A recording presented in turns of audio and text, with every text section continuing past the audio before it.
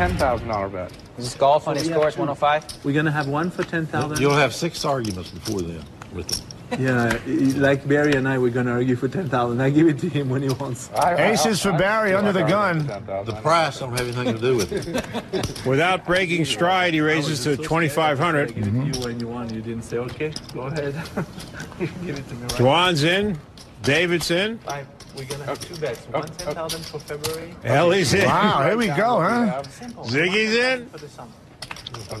You should at least make it like 11,000 for the summer, so that you can be up 1,000. It's the difference. 6. Wait, family pot. Right. It is family pot. Right. He's not going to want to. Wow. Fantastic. Oh my God. We have an 8-handed pot? 8-handed pot. Bing bang. He's got it's the whole first gang. tonight. You guys want to chop? Who opened this pot? They got 7 callers. That's all I want. Barry can't be comfortable getting so many callers. A 10 and 2 deuces on the flop. Peter Eastgate's flopped 3 deuces. Yeah. That's a pretty good flop for Barry. He wants to see what's going on. That's 10,000. Juan's got 10s with the queen kicker. But he's also got 7 people behind him. And Barry's fired a continuation bet.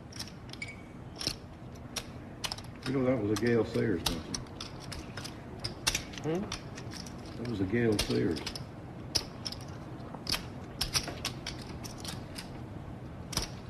Juan's going to raise to 37,300. I don't know what he's doing. He's got to know that Barry's really got a hand here.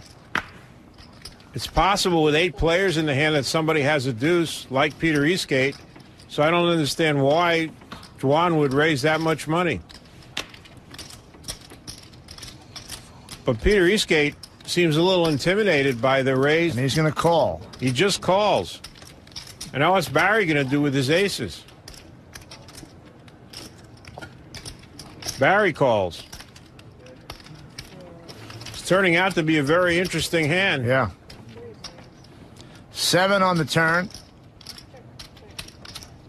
Peter and Barry check. Of the 3 players, Juan has got the weakest hand. Yeah.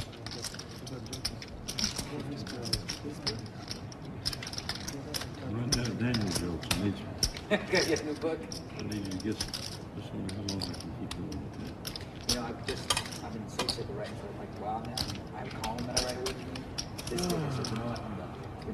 I had 2 before. He bets $104,200. He's got the weakest hand but the biggest heart. And Peter Eastgate says, well, what's going on here? I got $500,000 in front of me. Do I want to risk it? I question what Juan did on the flop, but right now I think he knows exactly where he's at. Wow. Peter Eastgate releases. He thinks, well, Juan could very easily have ace deuce. And I'm not risking all this money. And Juan realized that Peter Eastgate probably had a weak deuce. Now it's up to Barry.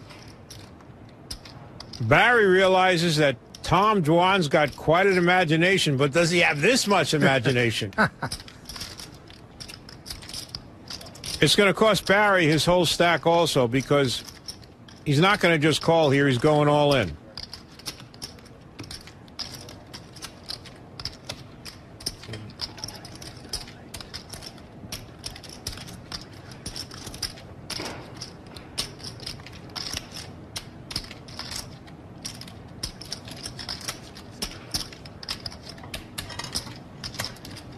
Wow. Barry throws it away. Sure. I had it. You had it. I had it. Then he folded the best hand.